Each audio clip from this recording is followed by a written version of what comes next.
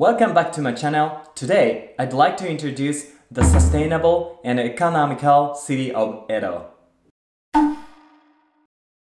The Edo period, also known as the samurai period, was 265 years from 1603 to 1867. The population of the Edo area, which is now Tokyo, was estimated to be about 1 to 1.25 million people. At that time, it was the largest city in the world. During the Edo period, Japan wasn't invaded and was isolated from foreign countries. Because of this, it was a very peaceful time when the Japanese economy and culture developed uniquely. So why did the Edo period become sustainable? In Japan, there are very few fossil fuels like petroleum. On top of that, because of the isolation, we had to cover everything with domestic energy and resources. So, everything was treated as a valuable resource. Even things that are treated like nuisance nowadays, like ashes. Almost everything continued to be used without waste. In other words, it was an era of developing a wonderful culture that could be sustained with almost no energy. In the Edo period, there are many recyclers. For example, second-hand clothing store. Until the Edo period, all cloth was hand-woven, so it was a valuable, high-class item. It is said that there were 4,000 second-hand clothing dealers in the city of Edo. Waste paper buyers and waste paper collectors. Used paper buyers were people who would buy unwasted paper like used paper. Waste paper collectors would collect waste paper on the roadside and sell it to a used paper wholesaler. Ash buyers. When you burn firewood, it produces ash.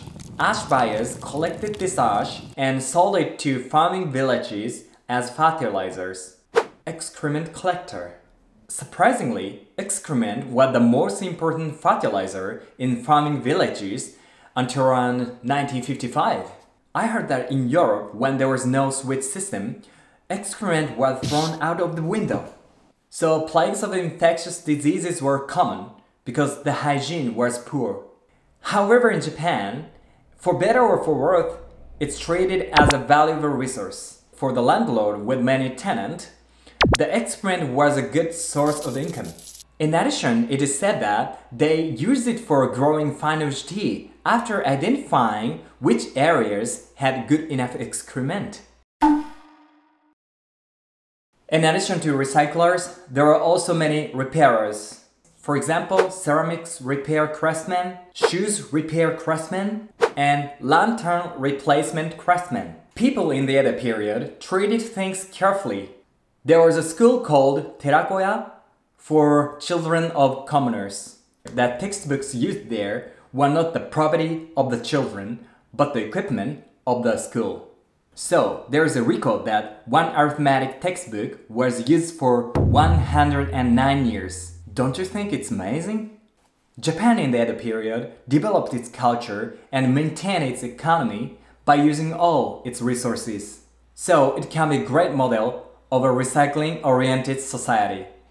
One of my dreams is to go back to the Edo period in Japan.